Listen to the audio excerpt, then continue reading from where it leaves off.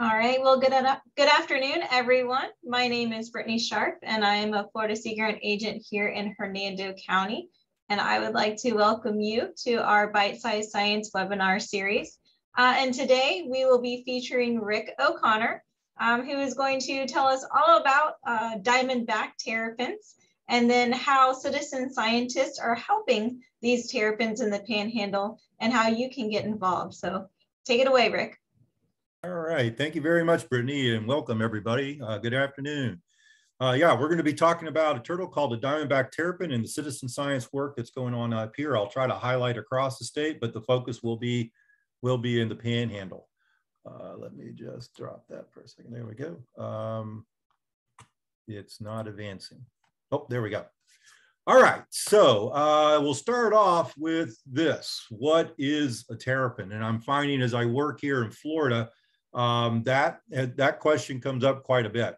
A lot of folks who do know about it are from the mid-Atlantic area and have transplanted here to the state. And so they are very familiar with it. They're much more abundant in the Chesapeake area than they are here or along the eastern coast of the United States in general.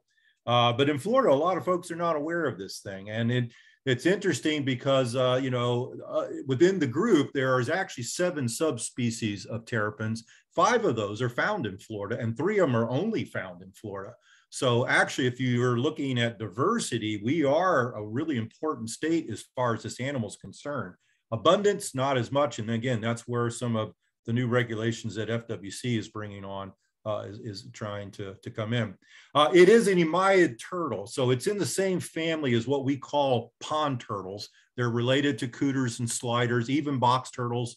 We have a turtle here in the Panhandle called map turtle. That's actually its closest cousin. So what is the difference between a terrapin and one of these other turtles? I will go ahead and say first, the term is cultural. There's nothing biological about the term at all. It's just a common name that people have used for them. But if you look at the picture, one of the things you'll notice right off the bat is that really light colored skin. Most turtles have very dark skin and yellow stripes or yellow patches or blotches on the skin. This one you'll see has got very light skin, almost bluish color. Some of them are more dark gray. You'll see some darker ones here in the presentation. And they have dark speckles. Some of them are patches. I have seen stripes and patches and blotches. This one is speckled. So that's one difference is the coloration. And the second one is their love of the estuarine environment. This is the only resident brackish water turtle in the United States. You might find some other turtles in estuaries. I have seen sea turtles crossing, entering, especially to eat seagrass, that kind of thing. And some of the other emiad turtles, we have found cooters that actually had barnacles growing on them. But we don't think they reside there. They think they're going from point A to point B and happen to be in an estuary for a period of time. This animal actually lives there. This is where it prefers. So those are the 2 big differences, is that the skin coloration and its preference for habitat. Across the United States, you can find them from Massachusetts all the way to Texas. All along this coast is the range of them. And we actually do have them in Bermuda, believe it or not. They all live on a golf course out there somewhere. But this is their native range. Again, this is where people are very familiar with them. That's the mascot of the University of Maryland, the terrapins. But again, you get into Florida and again, Louisiana and Texas. And so that's the entire range of the animal. Inside Florida, you got up here in the Northeast coast area. They have a lot of research going on here with terrapins. Most of that was done by Dr. Joe Butler at the University of North Florida, but there's a citizen science team here. I believe it's the North Florida or the Northeast Florida Land Trust runs a citizen science program here called Team Terrapins. I think they focus in one geographic area there, but if you're from this part of the state, there is a citizen science effort going on. Here you got in Flagler County, you got Dr. Ben Atkinson. He's done a lot of stuff on diamondback terrapins. Most of his work was actually over here in the Big Bend area, but Dr. Atkinson is there. There's been a lot of research going on here in the eastern coastal area off Merritt Island. And also the Brevard Zoo is very active in education and outreach on terrapins. I'm not aware that they have a citizen science effort. They might, I'm not sure. But that is one contact in that area. There's been a lot of research going on here in the Southeast as well. This is This range here is what we call the Carolina terrapin. And then down here, we get into what we call the East Coast Florida terrapin. And so again, a lot of research going on here. There's been a lot of work done in the Florida Keys. This is the haunt of the mangrove terrapin. This is where it exists, and it actually reaches into some of the lower parts of the Florida Everglades. And then as you move up the coast, you get into what they call the range of the ornate terrapin. The ornate terrapin's range extends all the way up here to, if you look in the book, it's interesting. They got a line drawn right through the middle of Choctawhatchee Bay. So the ornate goes to that line and can't pass it. Certainly they do. And I'll show you some pictures of some that did. But this is a big open space here for the ornate. There's been a lot of work going on here in Collier County. I just got an email from that area. They've already got some nesting going on. Dr. Hart has been down in this area. You get into the Tampa area, George Heinrich with Heinrich Ecological Services has been one of the big spearheads, along with Joe Butler, on a lot of work with terrapins in this state. And then you get into the Big Bend area. Now, again, there's been some studies done here by Daniel Catazon's been in here. Eric Suarez has done some work up in here. This is the area Dr. Travis Thomas there in Cedar Key has done a lot of work in this area. And again, Joe Butler and George Heinrich have done a lot of work here. I'm not aware right now of any citizen science effort going on here. And then you get to the St. Joe Peninsula and all goes quiet. There has been no research that we can find ever in this part of the state of Florida. And that's why we brought the citizen science effort on. And so we call it the Panhandle Terrapin Project. And it's all citizen science focused to try to put in some of these research gaps that we have. So how do we do this in the Panhandle? Objective number one was, are there even terrapins here? Because no one had done any work at all. And so that was actually objective number one, was to find out if they even existed in the Western Panhandle. We created some wanted posters, and you can see here, this one's a little bit darker. This is the Mississippi terrapin, which is the one that lives in Pensacola Bay where I'm working. But you'll find some of what we call suitable habitat. And what we call suitable habitat, they like salt marshes or mangroves in the South Florida area. They like estuarine wetland areas, open lagoons, lots of creeks. They like that. This is where they live. They have strong site fidelity. They don't generally move around a whole lot. They certainly don't migrate like sea turtles. But the other requirement they have, in addition to having this kind of habitat, they need a food source. They love clams, they love mussels, they love snails. And they have to have a dry sandy beach or something. It might be a road, it could be a mound of oyster shells, but they got to have something like that in order to lay eggs. And what we know is they usually don't travel very far looking for those. Again, they have very, very strong site fidelity. So we went to these locations, did some beach surveys. We put wanted posters near the boat ramps near these kind of locations in our part of the state. And we have found at least one record in every county. So objective number one is complete. Yes, diamondback terrapins do exist in the Florida Panhandle. Now we move on to number two, which is assessing their status. And this is kind of, again, where we've got a lot of citizen science effort going on.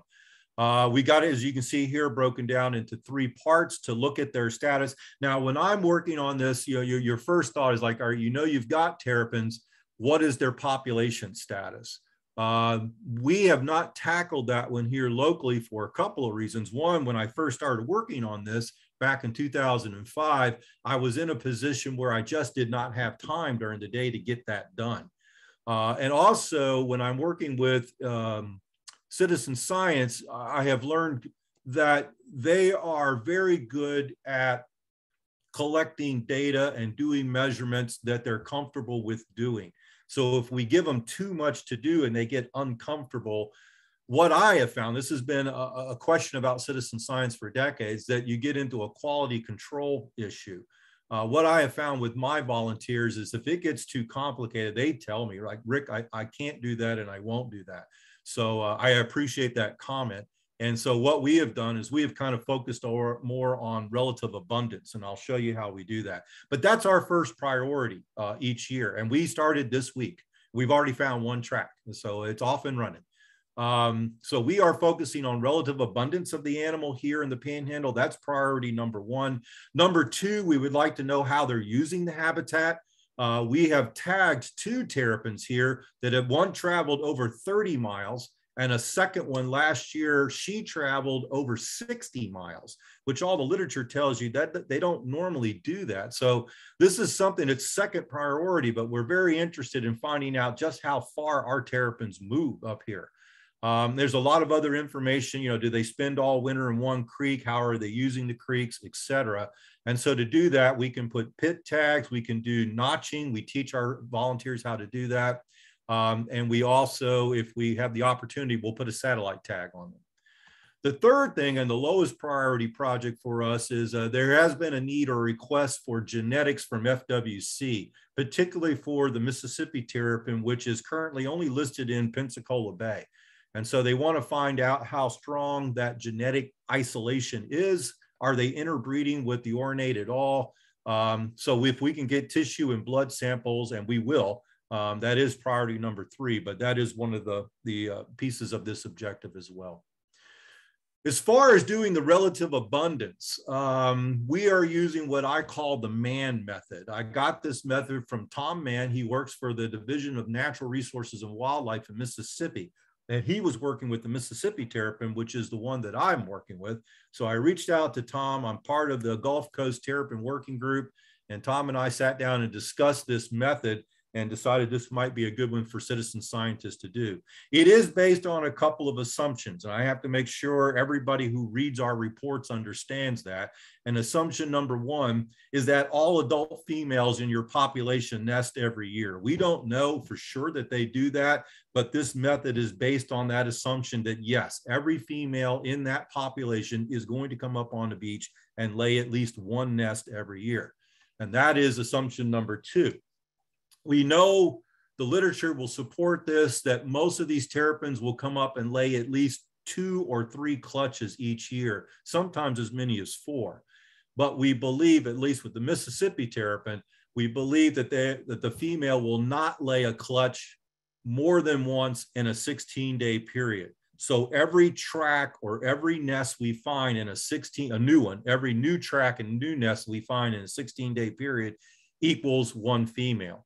And going on the assumption that the sex ratio is 1-to-1 between male and females, then if I have 10 new tracks in a 16-day period, we have roughly 20 individuals living in this population. Now, again, those are some assumptions. A couple of things we already know about the diamondback terrapins in the Panhandle. We've had a couple of studies, one by Dan Catazone and another one by Eric Suarez, that shows the sex ratio is strongly favoring males here. One study showed 1-to-3, the other study showed 1-to-5. And we've seen a similar thing with the sea turtles here in the Panhandle. It's colder here. And for those who may not be aware of this, sex determination for the turtles is determined on temperature of the egg during incubation. The colder eggs become males and the warmer eggs are females. So being colder in this part of Florida, we tend to produce more males. And so that would make sense on these ratios. Again, we would love to have some more research going on in our part of the Panhandle to see if that holds. But going on the assumption of 1-to-1, we can double that, and that kind of gives us a rough idea. I will go ahead and tell you in my reports, I actually give the relative abundance based on 1-to-1, 1-to-3, and 1-to-5, so they can see that. And then the last thing, which obviously makes sense, is you know where all the nesting beaches are. We are not sure that we do. We know where we have some, and we are monitoring those, but we're not 100% sure that we have found them all. So that's how we do our relative abundance. What we do with and I've done our trainings this week. I've got one more to do over in Okaloosa County. We got rained out this week, so we couldn't get that one done. But what we ask our volunteers to do, priority 1, is to walk an assigned beach. We know where they're definitely nesting, and that is priority 1, is to get our volunteers out walking these known nesting beaches at least once a week. I'm really shooting for 3 times a week, and it doesn't have to be the same volunteer. The more volunteers we have, we can like spread the love. But I would really like to have a human on that beach no fewer than once a week to try to capture these tracks and things. This is what they're looking for. They have a data sheet. They'll walk along. They see a terrapin track like this. They will report the number of tracks they see. I ask them then to kind of mark this somehow, put an X through it. If it's not very long, take your foot, scrub it. The purpose of that is if you come back in 2 days and see this, you understand that that's not a new terrapin. So for our relative abundance calculation. So we want to make sure, and maybe it'll be a new volunteer. You go out on Monday, someone else goes out on Wednesday. They don't think that this is a new one, that this one has actually already been logged. So this is what the terrapin tracks look like. So we ask them to log the number they see each time they go out. And as I just said, remove any evidence of that so that they're not recounted. 80 to 90% of the nest are depredated by raccoons. That's an unfortunate problem, but it does kind of help us track where the terrapins are nesting. And it also gives us some information on how many females are coming up. So yes, this is what it looks like. When the raccoons dig the nest up, they eat the eggs and they leave the shells laying right here. They're very soft and pliable. They roll up. You'll see the sun getting to them. They kind of roll up. When that track goes up, a lot of time we see they go towards shrubs, seem to like to really head towards the shrubs. And I was showing the group yesterday what to look for. We did find some digging activity, but yesterday we didn't find any evidence of nesting. But this is one thing that tells you. Now, if they find this, we have on the data sheet the number of depredated nests that you found. So they'll log that. And then we ask them to remove these shells so that either themselves or a new volunteer does not count this as a new terrapin. And we get the wrong assumption on how many terrapins are actually here. So tracks and depredated nest. Another thing we might find, this is very hard, but you'll notice here's a track going up. It hits a point and it comes back. Unfortunately, I didn't take a very good photograph of that, but it makes an apex. And just above the apex, if you dig in the sand, you might find these. This is what we call an intact nest. This is an active nest. The raccoons have not found it. And so we have on our data sheet where they will mark how many active nests or intact nests they have found. Now, some of the sea turtle folks, some of you may work with sea turtles and have seen where they'll actually remove these eggs and they count them. We don't. And my purpose for that is I don't know the number in the Panhandle. We believe it's relatively low. There is the possibility of actually doing harm to the turtle by turning or twisting the egg. And so I just ask my volunteers, please don't move them. If you find them, then we put a GPS mark on that. We'll come back in 50 days, from 50 to 90 days, and check this nest to see if it was a successful hatch. But we are not pulling the eggs out. And every once in a while, again, it's kind of like finding an apex. Once in a blue moon, you'll find a female just standing right there, walking across the sand. And that's a big day. Most of my volunteers have not seen that. I hope they all get to one day. But again, if you find a female, we obviously have that in the data sheet. How many females did you find? We ask our volunteers to bring a 5-gallon bucket. They can place this in here. I will add here, prior to March 1st, this was fine without a permit. Now you do have to have a permit to have a terrapin in your possession. So we do have a permit. I'm partnering with USGS. They oversee the permitting. And so we do have permits for all of our volunteers so they can pick this turtle up and bring it to us. And then we will work with them on the workup, and I'll show you how we do that in a moment. And then we try to return it within 24 hours. That's the goal. It may take a couple of days, but we're trying to get it done within 24 hours. The new thing we added to our data sheet this year is human activity on the beach. And why we added that, we noticed particularly in Okaloosa County, a lot of the terrapins are using islands to nest. And there was a lot of terrapin activity, particularly on one of them. There was a lot of humans using what they call Crab Island over there. It's not really an island. It's an area at the mouth of Choctawhatchee Bay that's real shallow. A lot of boat activity, a lot of partying going on. And every year it seems to get wilder and wilder and wilder. And I know the county has tried to figure out how to address that problem. Some people have left that and have now started showing up to these isolated islands further west of them where the terrapins are. And early indication is that this may impact the nesting activity. We don't know. So we added that to our data sheet this year. Did you see any humans on your nesting beach? How many? What were they doing? Did they have pets? Things like that. So that is a new piece to this survey that we're doing.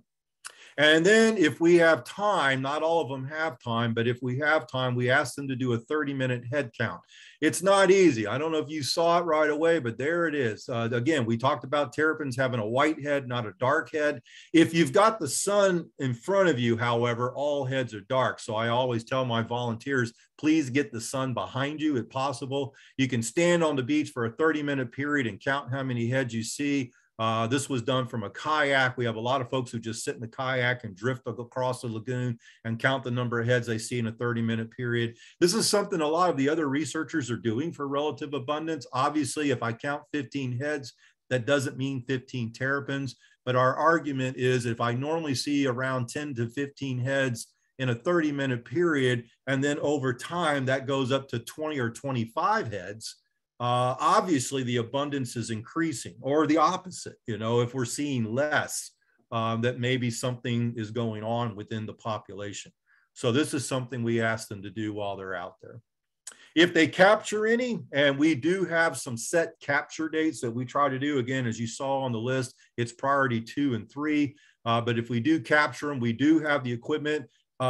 Each county has a site coordinator in our region, and each of those coordinators, I believe, have at least 3 of these bags, and inside of the bags are everything they need to get measurements off the shell. You know, we'll identify the sex, we'll get the mass, we'll take tissue sample, we'll get a blood sample. If we've got a pit tag, we'll do a pit tag. If we don't, we can do a triangle notch on the scute here along the margin. We teach them how to do that. We are kind of there for that. We're going to make sure this gets done, because I know a lot, this goes back to what I was saying. A lot of our volunteers are not comfortable doing this on their own, but they would love to help and participate. So they have our phone number, they give us a call, and we take care of that. And if we have a satellite tag available, we'll put one of those on. We have satellite tag 2 in the area so far. And then this is, I didn't mention this on there, but we said we're not sure where all the beaches are. If time permits and they want to continue and go out and just falling in love with terrapins, visit some of these other beaches that we don't have on our list that might look like good potential sites to see if they find any of that. They don't need to go every week, just once in a while. Joe Butler and George Heinrich did this in the Big Bend area. They just went to each of these beaches looking for any evidence that terrapins were using these things and made a mark. That way, if a researcher or another citizen science group wanted to come back and do some work, they have all these sites already marked for you on their spreadsheet, and so you'll know where to go. And I got lucky enough one day just to find a female walking across this marsh area here. So that was kind of a cool day. When do we do it? Again, as I said, we do April through June. I will be honest with you, when I started partnering with USGS, they really wanted us to go from April through September. We did that for 2 years, and I started getting some kickback from my volunteers. They just thought that was 6 months of this was just too much. So we have gone back to April and June. The reason we picked that, this is peak nesting season. And so they'll come up on these beaches. The peak for us in our part is usually late May, early June, though we are starting to see a little bit more of a shift more into May and less in June. But that's the peak. And after that, nesting slows down. So you stop seeing the tracks, you stop seeing the nest, that kind of thing, and it's harder to track this. But I will say, when we went out in July, we found a lot of evidence even in July. I will encourage my volunteers to go longer if they can, but we're asking them to do at least these months here. And again, if I can get 1 time a week, I'm happy. I would really like to get 3 times a week. And if you're interested in starting something like this, one of the things I do tell them, it is so much better to do this during the weekday. On the weekend, all these beaches have a lot of activity, dogs, footprints, anchor drags. I mean, all evidence of terrapins disappears very quickly. And I will add this too, on our sandy beaches, heavy rains, and we've been getting them here the last couple of years, will wash away some of this evidence too, which is why I don't think we saw any yesterday. So I kind of give them that advice. Where are we doing it? I will add this. We are not speaking directly where these sites are. Everybody on the team knows where they are, but we are asking them not to put this on social media. We are having problems with poaching. This is not diamondback terrapins. This was a photograph that Bill Turner with FWC and George Heinrich took. They were at the Tampa International Airport and just randomly selected a few boxes. These are soft shell turtles that were on their way to Asia. They were illegally harvested and being shipped. So we know this is going on with terrapins too, primarily for the pet trade. So we are not telling folks about the exact location of where we are actually going. And if you try to start a program, I would encourage you to do that as well. All right. So now you guys will get to do a poll, and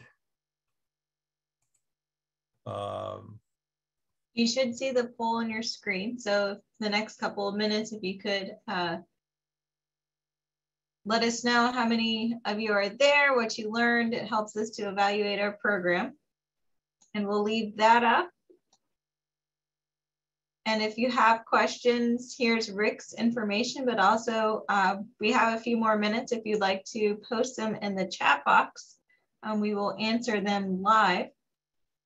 So while everyone's doing the poll, Rick, we have one question asking turtles versus tortoise. Is there a difference? Again, it's a cultural term. Tortoise is normally used for land turtles. But as you know, people have asked me, why don't they call it a box tortoise? You can. There's nothing biological about the term. So, but the gopher tortoise, the sulcata tortoise, again, when you see that term tortoise, they're generally thinking of a land turtle. Do males ever come on shore is our next question.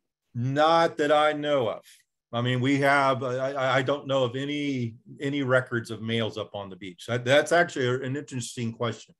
But we don't believe they do, no.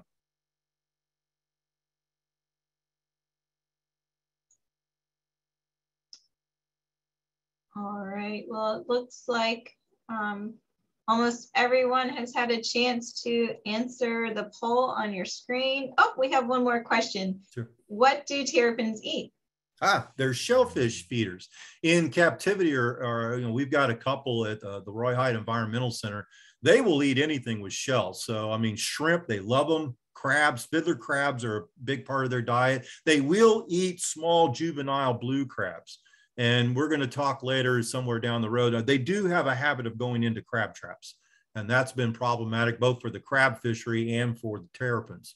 But in the wild, when you look at their diet content, it's primarily mollusks. We see the marsh periwinkle is very common in their guts up here, some mussels and clams. But my thought is that those obviously are much easier to catch. If you put some of these other things in an aquarium with them or an exhibit, and they have a better opportunity of catching them, they will certainly eat them. And one of our viewers is in Maryland, and they were not aware that terrapins were in Florida. I know, isn't that weird? And Floridians are not aware, but you guys are. You definitely know they're there. Go Terps. Hell in a shell. Our next question asks, what are the ideal results from the conservation efforts? The ideal results, that's an interesting question too. We have been dealing with or working on conservation efforts since I started on this thing in 2005. One of the questions FWC had, and it's a fair question, is what were the terrapin populations historically? We know right now that terrapins, I mean, you guys who live in Florida, you can go anywhere in this state, go down a ditch along the side of the road or a spring, and you will see turtles basking on logs and you'll see heads in the water, but you don't see terrapins. Now, if you go up to Maryland and Virginia and those places, it's the opposite. I have a friend who loves to go to Assateague Island in Maryland. Maybe our contact there knows about that location. They see them frequently up there. So we don't see a lot here. And so one of the questions is, has that been the case historically, or has something happened to deplete the population? I will also add to that, we had the same issue. I'm up here in Pensacola, right by Mobile Bay. And they had the same issue over there, but they came across an 1890 newspaper article that talked about a terrapin farm in Mobile Bay that was doing 25,000 terrapins a year. And so they realized very quickly, like, yes, our populations are definitely down. They are not seeing that in Mobile Bay anymore. We aren't seeing it in the Panhandle or really anywhere in Florida. We don't know if historically ours were low or not. So a lot of the conservation effort was, are we actually down? Or are we where we're supposed to be? But since our numbers are very, very low, a lot of the researchers have kind of pushed for some conservation effort. to help protect the low numbers that we do have. And one of those changes right now is effective March 1st of this year. You're no longer allowed to have them as a pet. You used to be able to have, prior to March, you could have 2. If you've got 2, you can get a no-cost permit and keep your turtle. They're not going to take it from you, but they're no longer allowed people to take them from the wild anymore. And starting next year, there will be some regulations on the crab traps. Brittany and I are working on that right now. FWC has already put out their social media post on that, but they are going to be modifying the crab traps to try to keep the terrapins out. I don't know what to do about the raccoons. They're a problem. We have a lot of great comments in the chat box saying that your presentation was just right. It was the right sized, bite-sized presentation, and thank you so much. All right, thank you. I would also like to remind everyone that our next bite-sized webinar will be on May 5th at 12:30, and we will have Victor Blanco discussing his artificial reef monitoring program. And I believe the registration for that has been placed in the chat box, so check that out. And thank you, Rick, for your great presentation today on your diamondback terrapins. It's always very interesting to listen to you talk about these really neat turtles. Thank you. So with that, we are over time, so we'll let you guys go and hope to see you next month.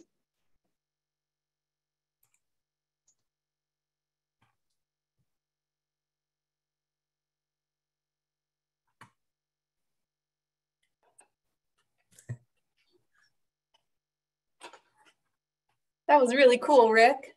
Thanks. Yeah, we got very, very excited. We found our first track. And actually what was cool, it was a brand new